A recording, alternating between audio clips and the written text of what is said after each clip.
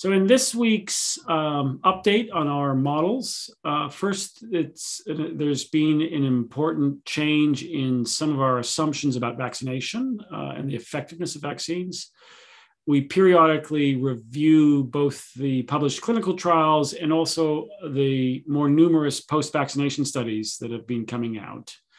And this week, we've incorporated another round of that information, including studies in Canada and Scotland and England and Israel, which suggest two important findings. First, that the vaccines are probably more effective than we previously had assumed in preventing hospitalization and death, even against the Delta variant. So the mRNA vaccines, probably 90% or higher for hospitalization and death.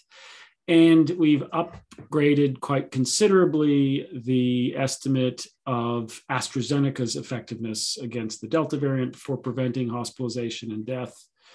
In contrast, I think the evidence continues to suggest that vaccines are much less effective at preventing infection, and that's included. But we have not yet included in our modeling the evidence coming out of Israel that vaccine effectiveness wanes considerably over time from second dose for preventing infection, not for preventing severe disease and death, which is the good news. But in terms of controlling transmission, that waning immunity matters a lot, and that should be in our model in the next 2 weeks or so. So that makes our models slightly or somewhat more optimistic in countries which have heavy use of AstraZeneca in this week's release. The other important directions that we're seeing in our models is that we've been forecasting peaks in a number of the Delta surges, for example, Indonesia, and that peak has now occurred and numbers are coming down. And we also forecast peaks in the near future in Bangladesh and likely in Pakistan, which contribute, which are good news if the model turns out to be correct. And so far, we've been tracking it reasonably well in the countries where we have predicted these peaks. There are, important changes in our forecasts, for example, in the US, where we're seeing the current Delta surge continuing with deaths starting to rise and unfortunately rising into the beginning and middle of September, with cases perhaps reaching a peak sometime in August and then starting to come down rather slowly. So we do expect, a period of ongoing increased transmission challenges as schools open in September during a period where transmission is either intensifying or still very high.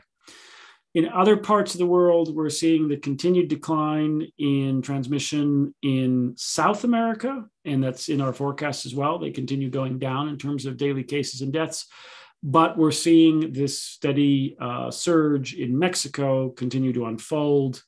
And because vaccination rates are quite a bit lower in Mexico than in, for example, the US, that is associated with considerable death, unfortunately, in the next months. In other parts of our forecasts, we are having a hard time understanding the peaks that have occurred in the Netherlands and the United Kingdom, and in some parts of Spain, while at the same time we're seeing continued expanded surges in other parts of Spain, in Italy, in France, and Germany. And so it's a very mixed picture. And these sort of unexpected peaks, at least in terms of the drivers that we have in our model, are making us really wonder what's the transmission dynamics behind these abrupt reversals that we saw in those particular countries.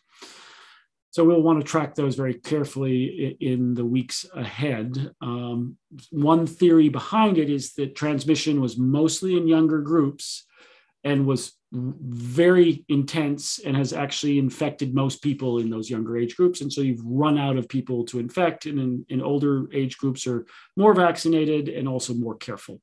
But that's just a hypothesis, and we'll have to see if evidence backs that up.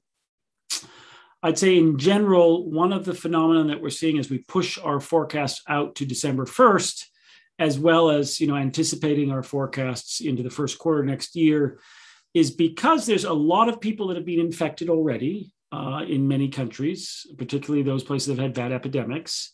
And there's now a big body of people that are also vaccinated. We start to have quite a substantial fraction of the population that are immune, even taking into account immune escape and impartial effectiveness of the vaccines against infection. Even taking that into account, we're up in the high 50s in some countries, percent of the population that are immune, and that'll go up to about 70% by December, for example, in the US. And what that means is that we are now anticipating that the winter surge in the Northern Hemisphere may be smaller than we previously thought it would be. And one way to think about that is that the Delta surge is infecting enough people earlier, such that those infections have now sort of moved earlier in time, and we'll see less of them concentrated in the winter. Then that may put less pressure on hospitals when they experience a flu epidemic this coming winter, if the COVID surge is more spread out over time due to the Delta variant. So super important, but quite complicated interactions here, especially as we get closer in many countries to a much smaller fraction of the population that can get infected. So all things that we will want to keep tracking in the weekly modeling updates as we look farther and farther into the winter.